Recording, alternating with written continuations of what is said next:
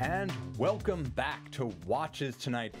Welcome back, guys, the trading desk. Hi, and welcome to a quick spin with the watch box. Joe V asks, right here, Tim, what is up with Cartier? Is it a fashion watch or a luxury watch brand? This goes back and forth, guys. If you asked me this question 15 years ago, I would have said Cartier is a fashion watch, and it's primarily a quartz watch for women. After 2004, all of that started to change, and here's why. Cartier is a true luxury watch purveyor today and a highly integrated manufacturer to rival the best like Patek and Audemars Piguet. They can do everything in-house from their sprawling integrated complex at Le Chaux de Fonds. They make their dials, they make their bracelets and clasps, they make their cases, they make their movements, and they do the engineering in-house too.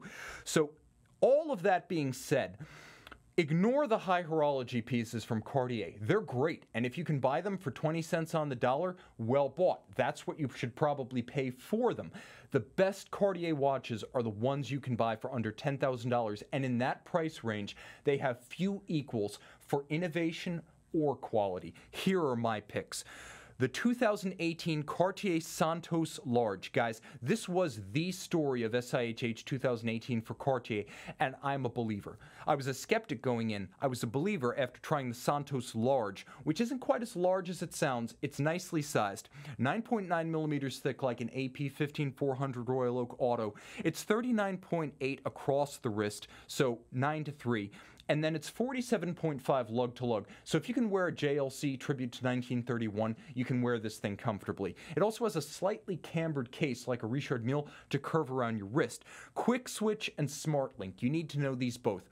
Quick Switch is the system from the Cartier Roadster. It's the system IWC uses on the Aquatimer. If you have fingernails, you can swap the strap and bracelet back and forth on your Cartier Santos. That's why I'm showing both of them right there. You can bring them both on vacation. For the surf and the turf, this watch has got you covered. But Smart Link is where Cartier really sets itself apart. This one is all theirs.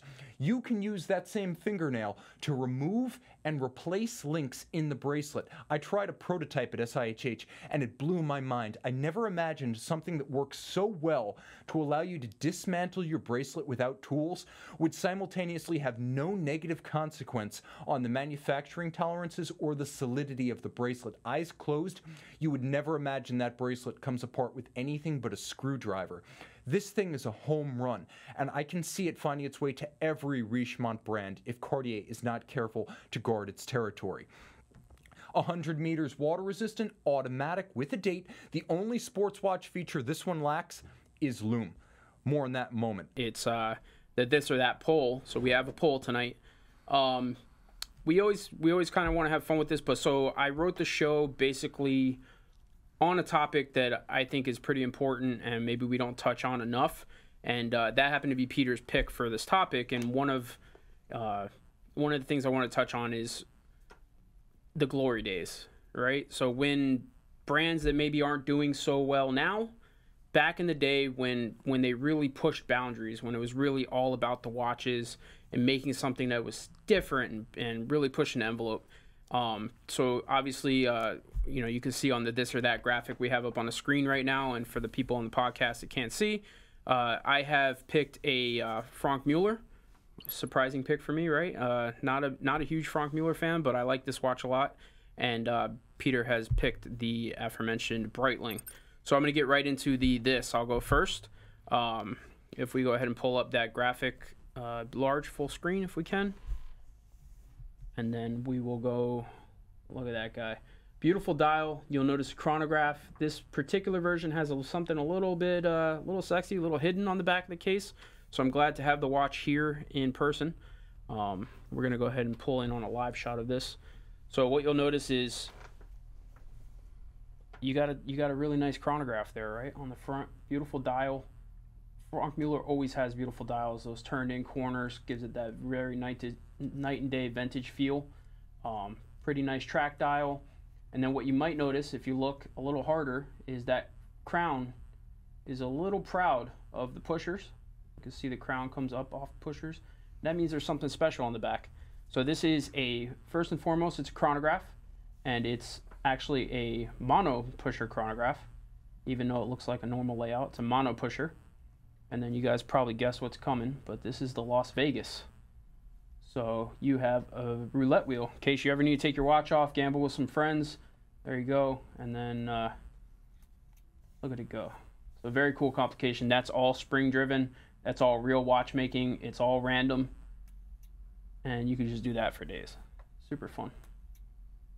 So a very cool piece. And for me, this really harkens back to like when I first started getting into the watch game and looking at Frank Muller as a true master of complications back before they used to just put that on the back of every case.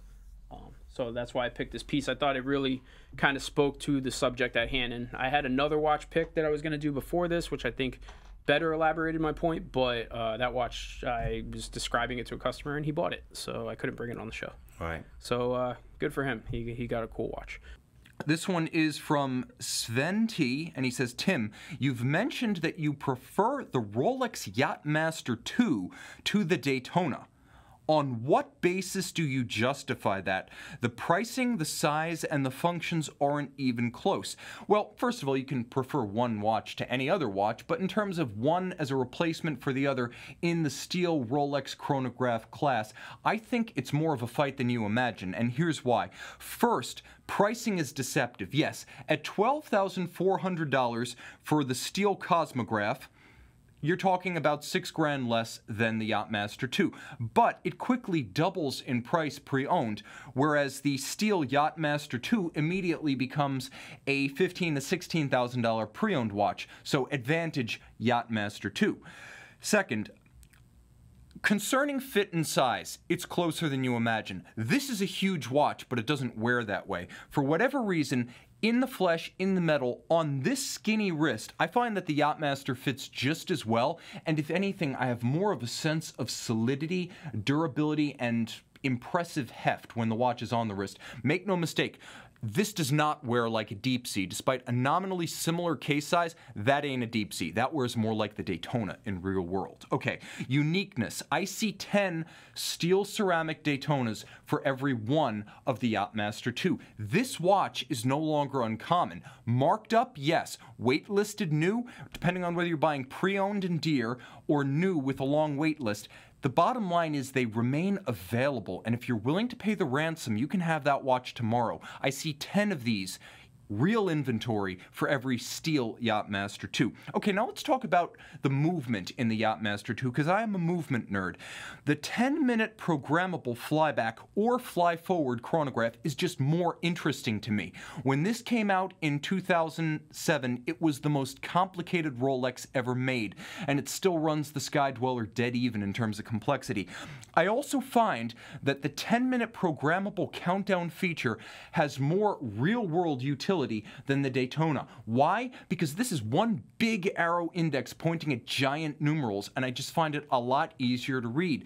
These are good eyes, dudes, but let me tell you, reading subdials on a Daytona, it can be hit or miss. Sometimes you have to estimate what you're reading on the minute register.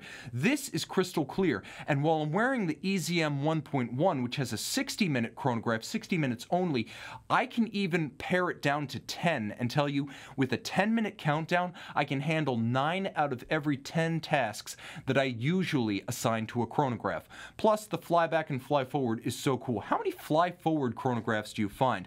Plus, no screw down pushers, always ready to use, and the same water resistance, 100 meters.